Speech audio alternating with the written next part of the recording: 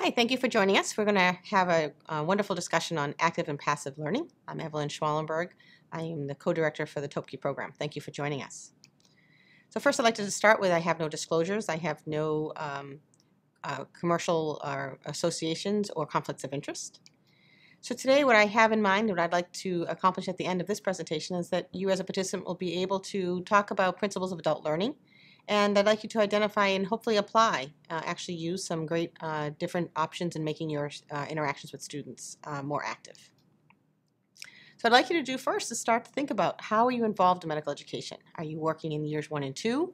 Are you working in 3, 4, or out in postgraduate training? And I think that's important to kind of think what is your level of involvement, because then you think about what are your options in being really making your sessions active. So with that, thinking of starting your goals, beginning with the end in mind, you think about really it's about getting your learners to learn. You want to see that light bulb go off. And it's really very supportive of us as educators. But so you have to think about that and how do you achieve that end goal. We also want to think about what are your goals for yourself as an educator, how you might want to grow and change.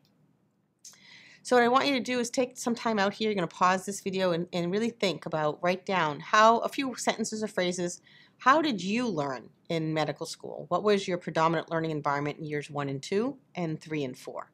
And we're going to come back in just a moment and talk about that.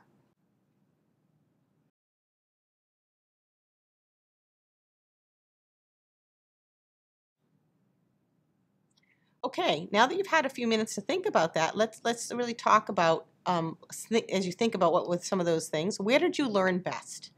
And most of the time, traditional schools in presentation of medical curriculum over the last 100 years has really been fairly passive in the engagement of years 1 and 2. And really, when you got out into 3 and 4, is much more engaged in patient care. And because of that, it was really active. And most of the time, you ask the predominant response to that question is you learned the best in the clinical years, when you really got the chance to take that information that you had and apply it at the bedside, really supporting that idea of being active learners. And again, just reflecting on some of the common responses, we can all remember those lectures. Boy, the entire class, their eyes glazed over, presentators sitting up there reading off their notes, word for word off their slides. It was extremely passive and honest, probably didn't learn very much about that. And so I want to share with you one of my favorite quotes, and some of this still happens today, but I want you to think about this because this might be something you have to reflect about when you're ready to do a presentation in a large group.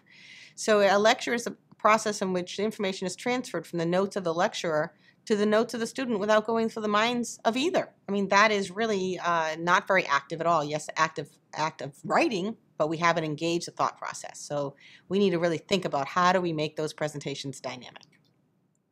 So again, thinking about engagement with patient care, you have the opportunity to take that information that you knew, see it engaged at the bedside. You have a chance to talk with your colleagues about this, go back and read about it again, come back and discover new information on physical exam or laboratory data. All that can be applied at the bedside, but I will challenge you to think that there's ways to actually apply that in other ways, not just at times when you're in the hospital and bedside. So again, when you think about active learning, again, share with you another wonderful quote is, I hear and I forget, I see and I remember, I do and I understand. So it really supports the idea of being really active and engaging the information that we're presenting to our learners so they can use it in a very applicable way. And adult learners, they build on previous experiences and they really want to know things at the time they need to know it. And we're able to kind of put that into new use. So one of the terms we often use in medical education is see one, do one, teach one. And as much as that's a real cliche, it really is still applicable in today's world, especially when you start talking about competencies. We actually do see a lot, and we do. And most of our doing now is really in a controlled environment. Simulations, standardized patients.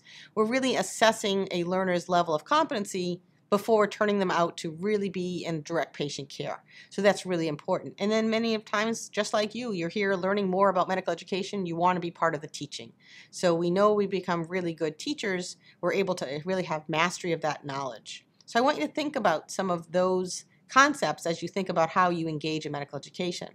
So some of the information about how we learn, and adult learners in the literature really talk about, we really remember about 10% of what we read, 20% of what we hear, 30% of what we see. So when you combine the two, 50% of what we see in here. But more importantly on this slide, I really want you to think about 70% of what we discuss, 80% of what we experience. So if you can create a learning environment, whether that be in years 1 and 2, or 3, 4, or even in the postgraduate years, where you're actually engaging that information at the time that it's needed and having them discuss it and actually experience it, we're going to have a better learning outcome.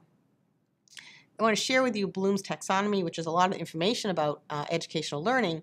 And so the chart on arrow on our left really talks about some of the old terms, and the one on the right really talks about our new terms. And you'll notice the difference are very subtle, but it's really important because it made them action words, action verbs, really talking about how we actively use or assess, apply this kind of knowledge. And that's important as you start setting up your learning objectives. You want to think about how you're going to have your learners demonstrate. How did they learn? Needs to be very, very dynamic and active. So again, beginning with the end in mind, what our desired outcomes overall is a competent physician. So how do we get there? We really have to think about creating an environment that's really active, challenging our learners to think, help them start to assimilate that clinical thinking, applying the information you've just given them, and really having them build on existing knowledge and giving them opportunity to practice. That's again where our simulation, our standardized patients are coming into play, develop small group discussions. So when you think about the difference between adult learners and children, children really are building their situation, although their environments are evolving, tend to be very early. They're novices in their learning. They're fairly passive. They're really motivated by what they're going to get in the reward. It's the external rewards from their teachers and the system. But really adult learners are really motivated by some internal drive, really very affected by their peer understanding, and they want to be very active. Their desire is to be better. So when you think about principles of adult learning, they really need to know what they need to know at the time. That's why you're watching this video. You might be engaged in medical education. You want to know that you're either doing it the right way, you want to do it a different way. You have a need to know, so you're here, you're watching. So hopefully you're going to then take the next step, apply some of the concepts we're talking about in your next teaching environment. But that's important. You want to be active in the participation. That's why we're trying to model some of that with you stopping and thinking about some key points as we move along. And you want to apply it immediately. Hopefully you'll stop this video and go teach a class. Well, I'm not sure about that, but you'll apply it hopefully in the near future. And it really needs to be a balance of skill level and what you need to learn. It has to be at the appropriate level. And that's important. As we set up our learning environments for our students, you have to understand if you're teaching year 1 and 2, the outcomes that you're expecting from that should be at that level. So it's very important principles.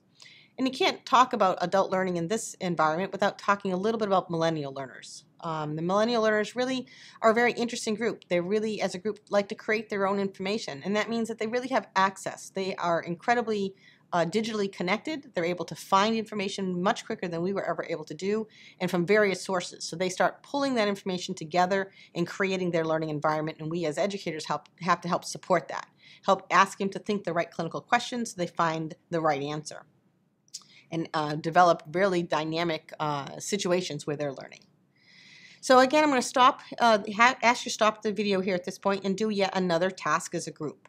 So I want you to think about design. What type of activity would you use in a classroom that would be active? And what kind of activity could you engage in the clinical realm that would be active?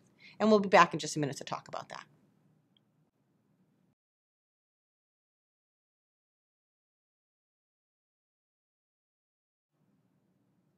Great. Now that you've had some time to think, let's do some sharing. I want to give you some general ideas of what the typical responses are.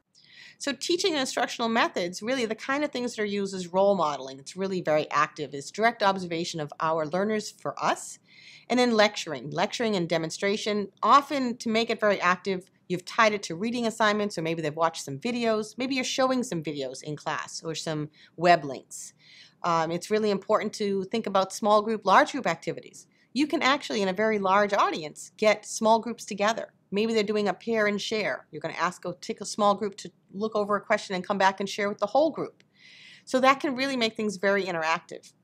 You might model a patient panel. Maybe you're going to have a simulation run in the room, or you're going to have small group simulation. Really thinking about what's the learning outcome of that, and how do you engage those students into active learning, and then assess, did they get the concepts that we're trying to get across? Those are very important. And of course, audio response system is very important, very helpful in a large group to understand where the thought process is. So now we've talked about some of the ways in which you can actually be active, or pairing active techniques in your learning situations. Let's really look at active learning approaches. So the advantages, it's really helps your students get to a higher level of cognitive learning. They develop analytical skills, and that's because they're building on previous knowledge, and they're having an actual opportunity to apply the current knowledge that's new. The disadvantages is it takes a lot of time. It can be much more time demanding and resource intensive. You can sometimes limit the amount of material that you can cover. But part of our goals is really to educate lifelong learners. So it's not always, yes, everyone has to have a baseline amount of information, but we're trying to build lifelong skills so they can take this type of technique and approach and apply it to anything that comes along in their professional career. Thinking about lecturing, again, the good idea, the advantages of lecturing is you can get to a large group of participants at once. So it's very effective as far as financial for supporting educational endeavors. But again, the disadvantages, as we just talked about, that you really only obtain either 10 to 20% of what's presented because of the lack of attention. So if you're able to engage really active activities during that presentation, you're going to be much further along. And then there's some discussion of flipped classrooms, where students are actually engaging in that information prior to coming to class. Then when you get into class in the large group, you're really, again, activating, going back to clinical questions, seeing where they are, assessing on those knowledges.